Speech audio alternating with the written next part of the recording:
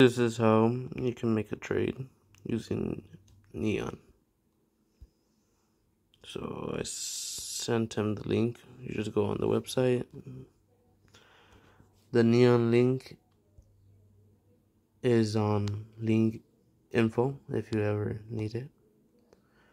So we're started at the home page. Both you and the team you're trying to trade with have to be a member in order to send a trade to trade approval. So we're going to scroll down. Game of the week. 3 lines. We're going to press the 3 lines. And then we're going to select trades, create. And then right here is going to be your team. I'm the Browns, so that's what I'm showing. Let's say I want the trade is between Joel Bitonio. You just click on the position. Don't click on the name because they'll send you to their player information. So click on the position. Nick Chubb, let's say, and Denzel Ward. So right here, over here, if you see that, it shows the total points. You can try to make it equal like that, but we usually make it about their overall, if they have an X factor, if their contract's really big, or if their contract's down their contract year. But it depends on who you're trading and stuff. So this is your size for the picks. You would do current or future if you're sending picks, which round, and just put every round at 15. So on a 15, so it could be kind of equal. Say third, and then just add it.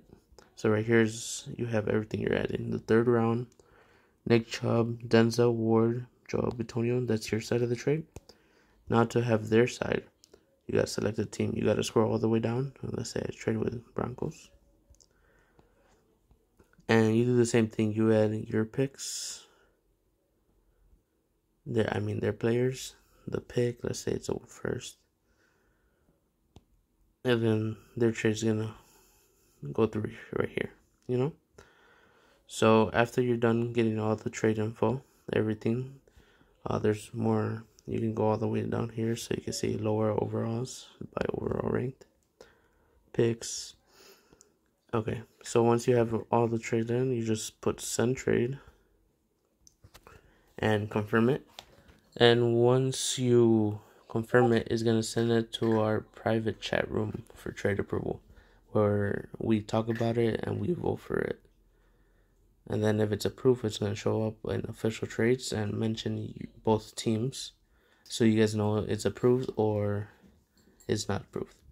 You need a max of 4 votes, thumbs up. A tie, which we shouldn't have no more, is always declined. So we try to be more lenient towards votes, but super lopsided votes we are not gonna approve. Okay, you could check out more rules in the trade rules. So sending it. As you see, I already got the notification. It's going to show, there's a private chat room for trade committee. Brown requests is traded with Broncos. It was a third. This is where they vote. All the information, current round first, stuff like that. So this is basically all the trade. And there you go.